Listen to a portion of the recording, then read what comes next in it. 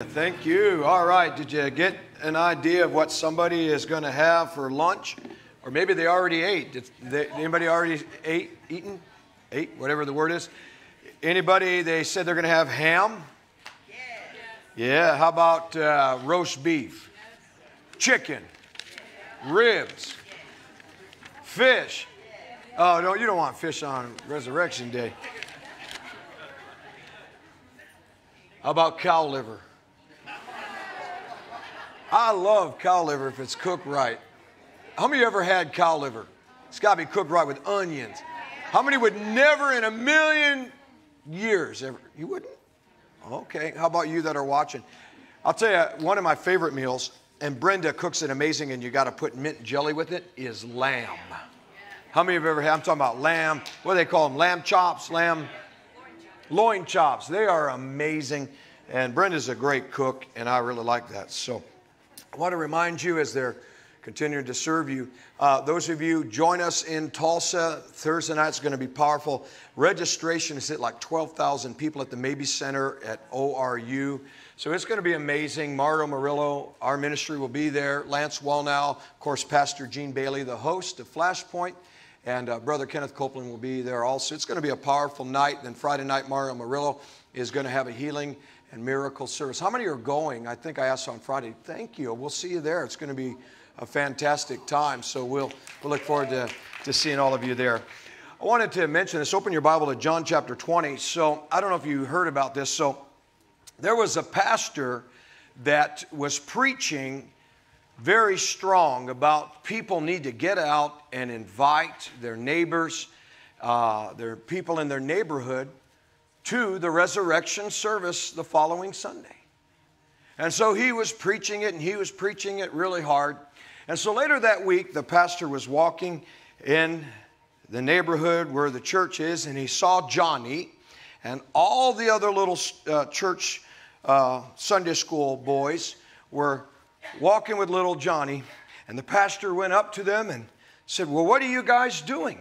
They said, "Well, Pastor, we are knocking on doors and ringing bells." He was so excited that they had listened to his message. He said, "Can I come along with you?" They said, "Sure." So they get to the next house. They ring the doorbell. And all of a sudden, they start running and they yell, "Pastor, run!"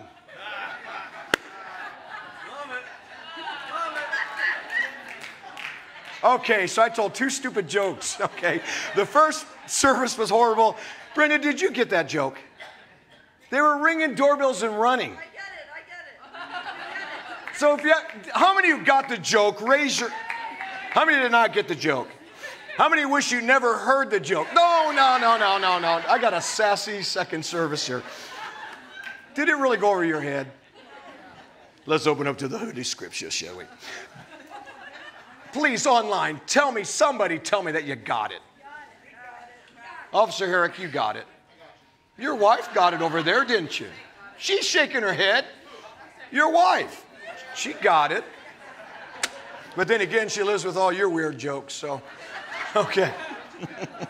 All right, John chapter 20. I want you to see this, and those of you that are watching, resurrection begins in the darkness. Now, this is very important because, a lot of people right now think that it's never going to get any better. There's people that think that this is the way it's always going to be. That, the world is just getting so evil, so dark, so bad. Can anything good come out of all of this? And I want you to understand something, and those of you that are watching and in chapel, in our chapel there, I want you to see that if you read the first, I would say, well, I limited it down to 18 verses. There are so many signs in here that the disciples and Mary should have understood that something supernatural had happened. And I want you to know that because I believe the same way. It's always dark before the dawn. Whenever it's dark throughout history, you can read it in the Bible or you can look at history. Whenever it seemed dark, it seemed hopeless, God always had a way of interjecting himself into the darkness and turning something so amazing out of it. And so this is no different. The story of the resurrection Sunday, let's begin in verse 1. Notice how it began. Early on the first day of the week, while it was still what? It was still dark. Mary Magdalene came to the tomb. You know, the place where it looked like there was no hope. And I want you to notice this. Saw that the stone had been removed from the tomb. Underline it. Make note of that. We're going to talk about that stone. Now, that should have been Mary's clue. Everything that Jesus said, that he would rise again on the third day, that stone being removed was proof. Because you have to understand, under Roman authority, working with the hierarchy religious community of the high priest and those who wanted nothing more to get rid of Jesus, they literally made sure that that tombstone would be sealed. That tombstone, they say historically, was anywhere between 1.5 to 2 tons or more.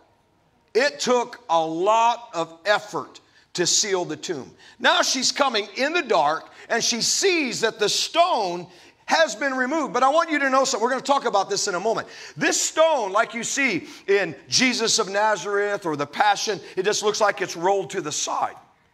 You have to know that when they rolled it down the hill, there was a groove that it kind of came into where they couldn't move it, so to speak. It was to lock it into place. But there was something supernatural that happened to the stone. Not just to the body of Jesus, but to the stone, and I'm going to prove it to you. Now watch this. So she ran and went to Simon Peter and the other disciple. Now the other disciple is John, the one that's written this particular gospel passage. He refers to himself as the other disciple. So she ran and went and told Simon Peter and John, the one whom Jesus loved, and said to them, "They have taken the Lord out of the tomb. We don't know where they've taken him." And Peter and John set out and went towards the tomb. Now watch this. This is something that I think needs to happen in this day of darkness and evil. The two were running together. Man, if there's anything we need today is we need a unity among the body of Christ. We need to start joining arms with other Christians and fighting for the church, the kingdom of God, righteousness, come on, morality. We need to, like Matt said, the righteous need to not conform. We need to link arms together. We need to fight for our nation. Come on, God and country. And so they were running together, but watch this. John outran Peter. Now that's very important. And I was saying this in the early service. It's like my son John, you know, he's got big muscle calves. Well, I could outrun my son John. I know I can. Because the famous runners, he's laughing at me, but the famous runners, you know this. I said in the first service, Minot. Hussein or Usain Bolt, the guy that, what's his name? Hussein? Whatever he is. Okay, Bolt is a basketball player. This guy, the fastest guy in the whole wide world, except Adam. And I said in the first service, Adam was the fastest guy in all history because he was the first to win the human race, just so you know. But this guy, is it the Bolt guy that was the runner? Hussein, I'm trying to say it right. Usain Bolt. There you go. We'll say it better so I get it. All right, here's the deal.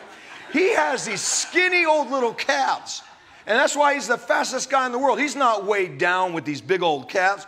So just imagine me and my son John in a race, and you get the picture. I would beat him. So John and Peter were running. And notice this. John reached the tomb first. This John, right? And he bent down to look in and saw the linen wrappings there. But wait a minute. He didn't go in. There was still fear. There was still reservation.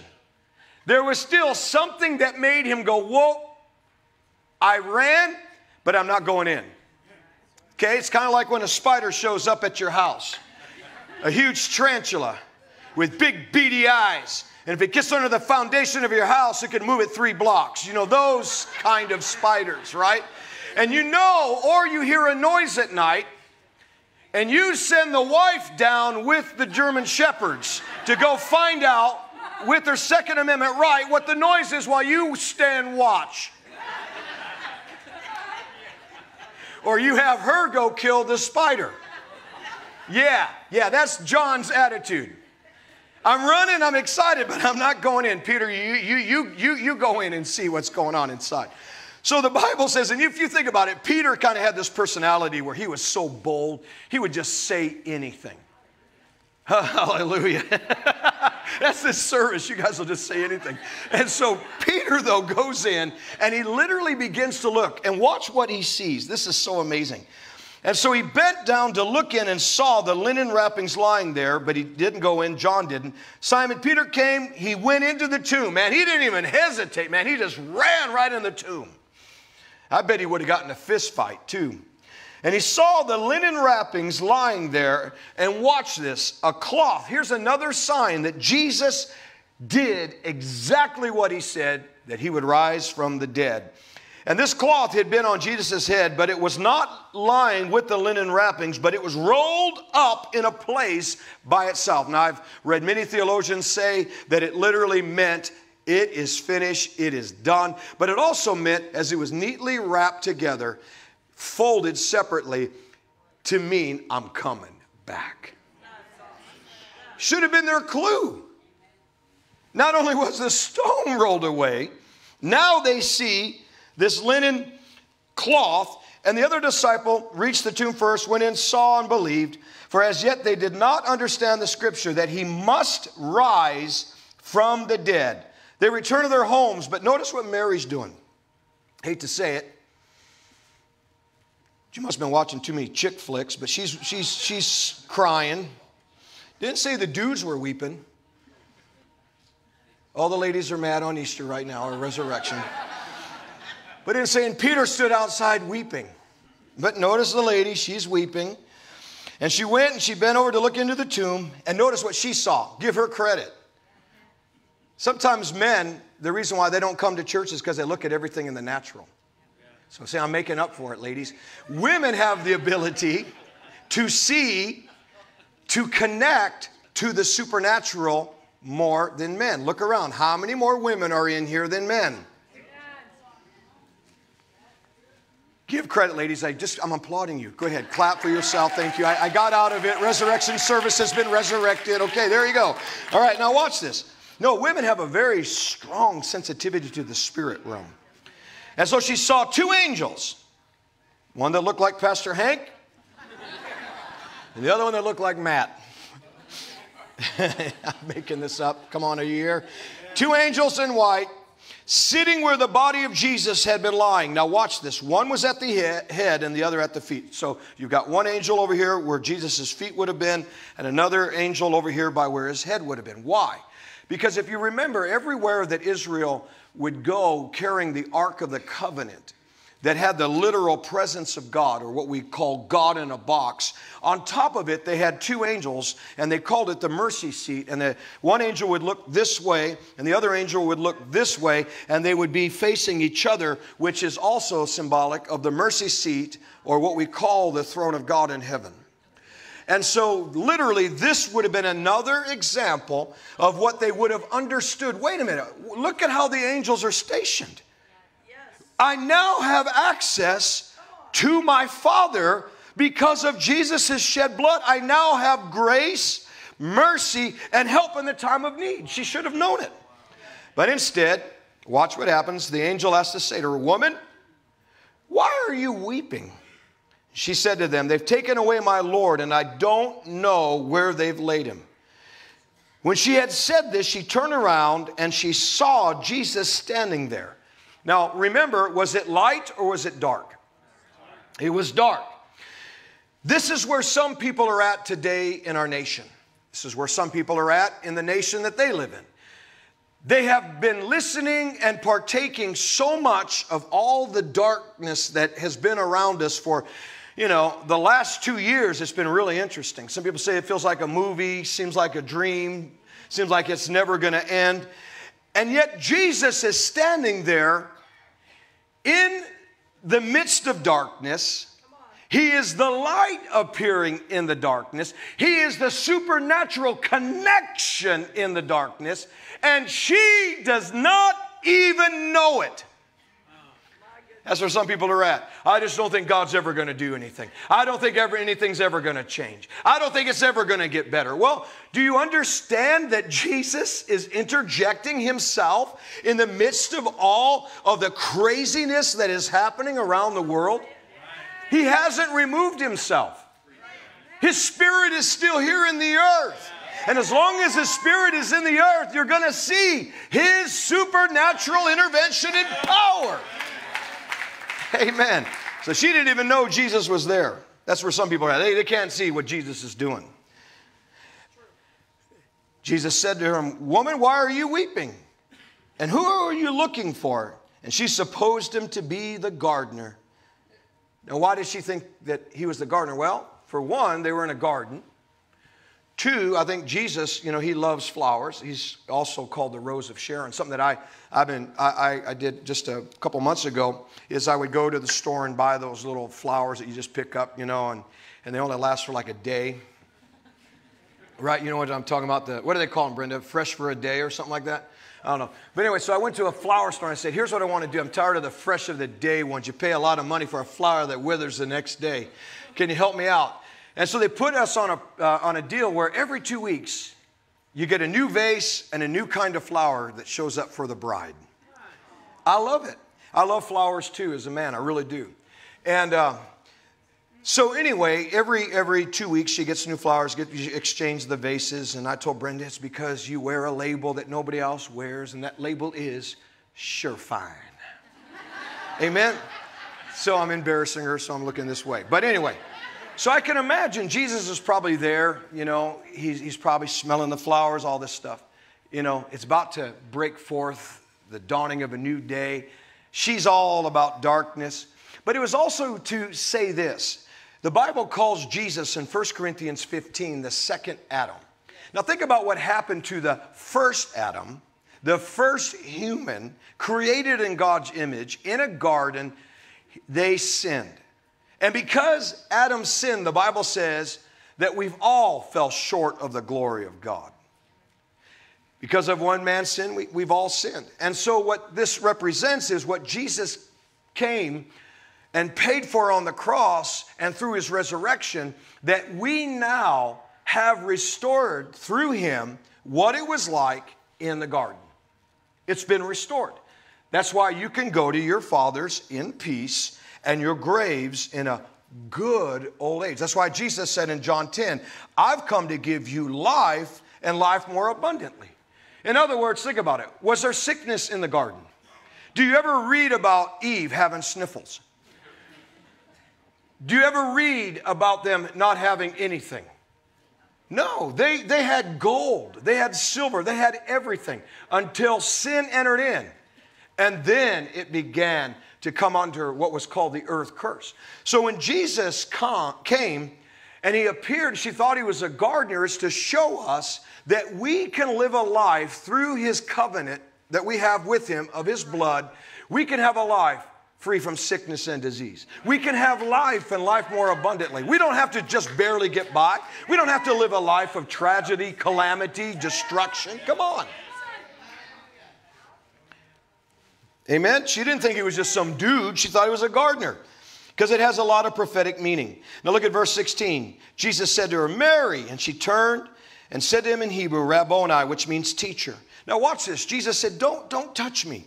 I haven't yet ascended to the Father, but go to my brothers. Now notice the message that He commissioned her. He commissioned a woman. Anybody that says women can't preach, they ought to be silent in the church, well, they need to tell that to Jesus. He told the very first preacher, a woman, to go tell and preach the gospel, the good news that He's alive. He didn't restrict her, hey, you're a woman, stay here, wait for the dudes to come back. But notice the message in the time of darkness. This is so important. We're going to talk about this in a moment, because if you understand what Jesus says right here, you will never, ever fear how bad it may appear in the earth, because you have something so amazing. He said, don't touch me. Let go of me, Mary. I've not yet ascended, watch this, to my Father. And whose Father? Your Father. Now, why is this message so important? Because if you really know who the Father is, your heavenly Father. Jesus even said it to Philip. Philip said, Jesus, plainly, man, hey, man, let's put the cards on the table. Jesus, show us the Father. And Jesus, I can imagine him, grabbed Philip. The Chosen won't show this, but this is my version. Grabbed him and put him in a headlock. Did one of these things on his head. Philip, how long have I been with you, you squirrel? And Philip's like, how long have I been with you? If you've seen me, you've seen the Father. Bam, hit him on the head and let go. Because if you want to know who the Father was and what he was like, you look at Jesus. And you have to understand, in times of darkness, your trust is not what the news is telling you. Your trust is not what politicians can do for you. Your trust is in someone who said, now listen, the government changes. Oh, believe me, it changes. They promise one thing in their campaign and they get elected and they forget what they promised. But God is the only one that I know of that stands there in all majesty, might, dominion, power, and says, hey, I am the God that changes not. And he follows it up. He says, let every man be found to be a liar, but let me, God, be true. God's never, ever, ever, ever, ever told a lie. So, that means when you see God, the Father, you understand how awesome he is. You say, well, Pastor, can you give me an example of how good the Father is? Yeah. In Exodus chapter 33, you will find this in verse 18. Moses is just so overcome, and he spent 40 days with God. And he's with God on the top of Mount Sinai. And God and him, oh, I wish I could have been Moses, are speaking to God face to face. And yet Moses says something very powerful. He says, God, I beseech you, I beg you, every ounce of breath in my body, my heart beats fast for you. I long to see your glory. Now watch this. Watch your God. Watch what he says about himself. Watch his introduction. If you could say anything about yourself, if someone was to say, introduce themselves to you and you were to introduce yourself, what would you say about yourself? Somebody said, hey, describe yourself. Well, I'm nice, full of integrity. Maybe that's what you would say. Notice what God says about his description, which reveals what he is like, no matter if it's light and inflation is low and gas prices have dropped and we have our own oil and our own resources here, or if it's bad. I got to tell you, I filled up the tank for $20 the other day. Full tank for $20. It was on my lawnmower, but